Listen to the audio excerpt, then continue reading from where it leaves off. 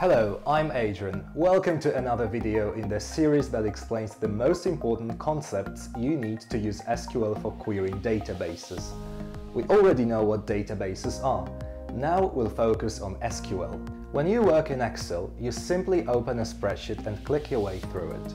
And how do you communicate with a database? We typically use special instructions to insert, modify, delete and retrieve data. These instructions are usually written in SQL. SQL is a universal language for talking to a database no matter the vendor. You can mostly use the same instructions in databases like SQL Server, PostgreSQL and MySQL.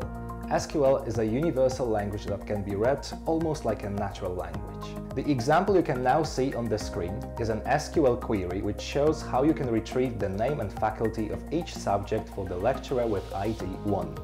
As you can see, the instruction is short and quite understandable without any knowledge of SQL. SQL is a very powerful tool to talk with databases. It doesn't just allow you to retrieve data from your database.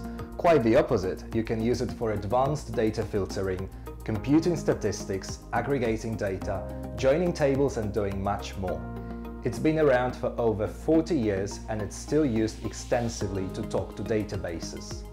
All of this makes learning SQL beneficial to anyone who wants to start a career in IT. No matter if you are or plan to become a database expert, Python developer, system admin or a data scientist. Chances are you will have to deal with databases, and SQL is a common language that will help you communicate with any of them.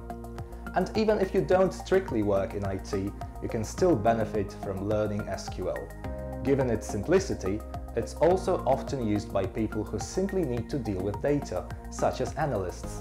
SQL can be quickly learned to create various types of reports, and you don't really need to be a programmer to do that. You now know what SQL is. If you like the video, please leave a comment or a thumbs up. In the next videos, we'll focus on the actual concepts that SQL offers. Now click subscribe and let's learn SQL together.